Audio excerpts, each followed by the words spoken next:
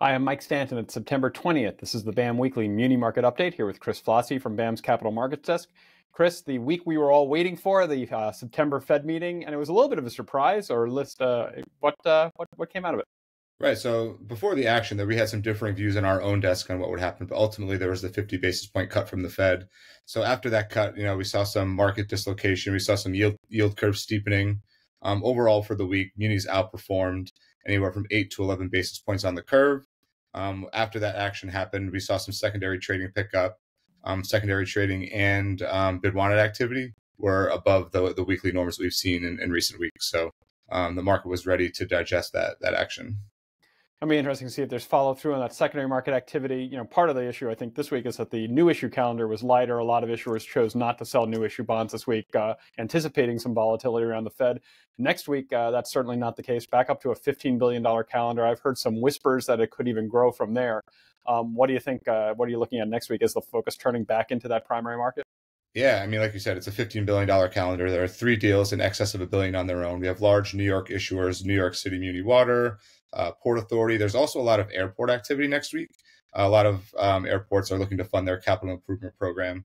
Lee County, Florida, Sacramento, California, and Charleston are 3 that are coming to market next week. So it'll be interesting to see how the market digests those. Luckily, there has been another week of inflows into mutual funds, it's the 12th consecutive week and bringing the yearly total up to close to 25 billion. So we'll see what happens with that cash and see how it digests that new issue activity. And certainly whether it continues to be followed through. Some of the thought is that investors, or retail investors in particular, are trying to lock in higher yields before they trend lower. So far, the long end is not trending lower, in part because I guess presumably an improved overall economic outlook due to the cut. Right, I agree. This week, there were a few transactions. As I said, a much lighter calendar than we'd seen many of the weeks, certainly in the second half of this year. Any transactions stand out to you on the BAM insured calendar? Yeah, overall, we had a pretty solid week at BAM. We had 290 million price of insured paper. We had 24 series across 5 states this week. Texas was a bulk of that activity with 18 of those series with the BAM guarantee. So it was a pretty solid week for us overall.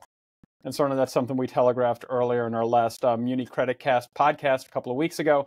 That Texas market, has a seasonal tinge to it. The municipal utility districts tend to sell at the end of the year, and their activity is certainly living up to it this year. So we'll see how that calendar stays robust. I think at least until November. Right, we're definitely seeing some follow through into the upcoming weeks. That forward calendar for that municipal utility district is still pretty strong. Very good. And also a very bullish tone this week at the Bond Buyer Infrastructure Conference. Some people noting, and we were just looking at the numbers, only about 30% of the money from the federal infrastructure law back in 2021 has been paid out to issuers and in grants so far. And that is starting to accelerate, and it's starting to accelerate muni bond activity because local governments either have to raise matching funds or are building companion projects to federally funded work. So a really bullish tone for new issuance in the market overall from that conference. We'll see how that plays out. Really focused on 25 and 26, not even just the end of 24. So a good runway here. Right. Thanks for your time this week, Chris. We'll talk to you soon. Thanks, Mike.